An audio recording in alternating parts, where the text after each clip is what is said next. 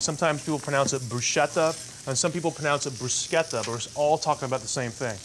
Okay, so we got a nice big rustic artisanal loaf of bread. I'm gonna cut off the end. All right, then we're going in deep here, right? Almost an inch.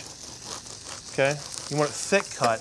Now this is gonna be the base for a starter that we're gonna serve. Again, it's gonna be a bruschetta with goat cheese, prosciutto, and then a warm salad. All right, with spinach and some beautiful beluga lentils we're gonna cook a little later. And also a delicious balsamic honey dressing to go over top of the whole thing. It's gonna be sensational. So we're gonna take these guys. I think this is gonna be pretty consistent with what we're looking for. I'm gonna save this one piece back here. Make a grilled cheese sandwich out of it later. And we're gonna simply cut them right in half, right down the middle. Boom, okay? We're gonna take a sheet pan, put it around top, like a deck of cards in Vegas. All right, then we're just gonna drizzle them with some extra virgin olive oil. I want them nice and crunchy. 350 degrees, we've already got the oven preset. All right, we'll let them get nice and toasted. I'm gonna flip them over because I want olive oil on both sides. All right. Boom, boom. So go into the oven, and this is gonna go in for probably 10 to 12 minutes. I want it really crunchy, but then we're gonna cook it again with a nice smear of goat cheese and prosciutto over top of the whole thing. It's gonna look great.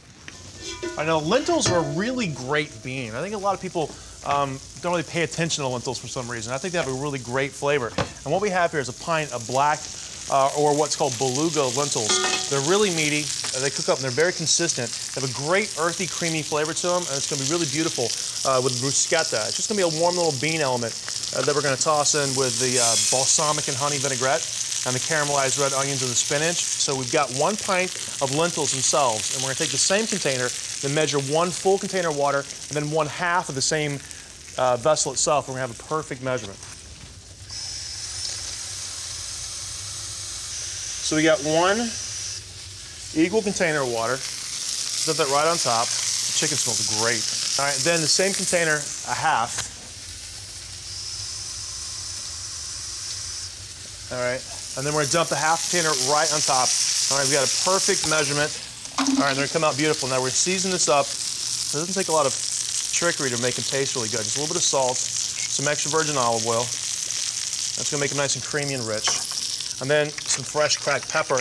And then we're gonna throw some herbs in this, and really anything works, like bay leaves, sage, rosemary, fresh thyme. I've got a nice little bouquet of fresh thyme here. Take a couple of sprigs. All right, I'm just gonna throw it in. All right, we're gonna bring it up to like a medium simmer and just let it go. It's gonna take around like 15 minutes to come up.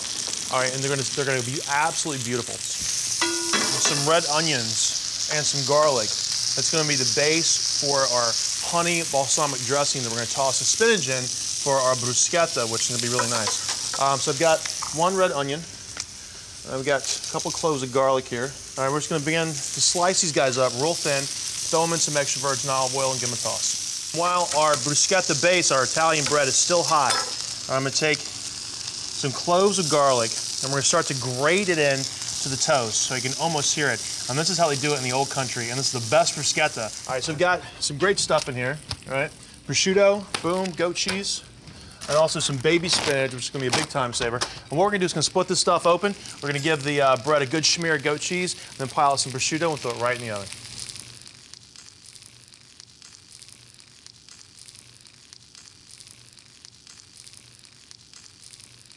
All right, we're gonna put a little bit of extra virgin olive oil right on top of the prosciutto, and it's gonna help it crisp up in the oven.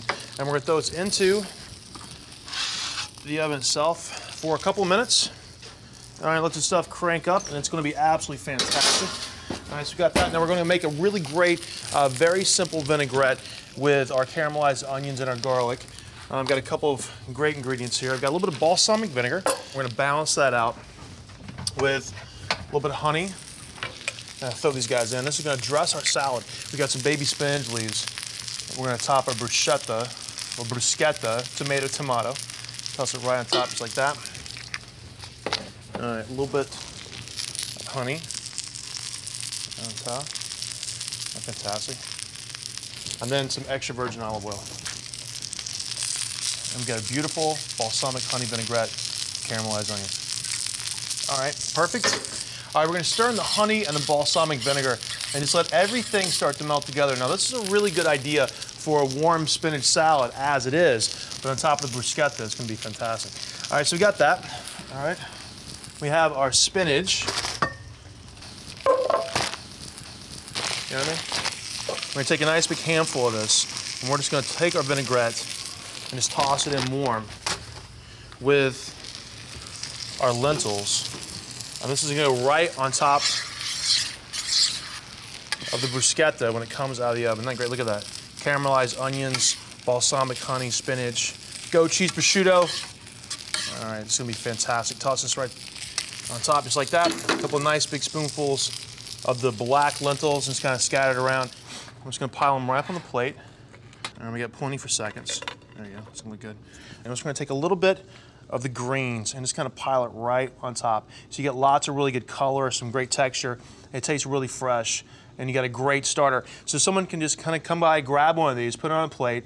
I would drizzle it with a little bit of extra virgin olive oil right at the very end, and you've got a fantastic starter. Now we're gonna scoop some of our lentils, which sometimes the French will call caviar lentils or beluga lentils, like beluga caviar. We're gonna spoon our creamy lentils right on top, and you got a great dish. Really hearty, very rustic. It's beautiful fresh food. Pile it up high, and you've got a winner. Next time you want to put some chicken together, you gotta take a look at this recipe because it is off the chart. That's it right there.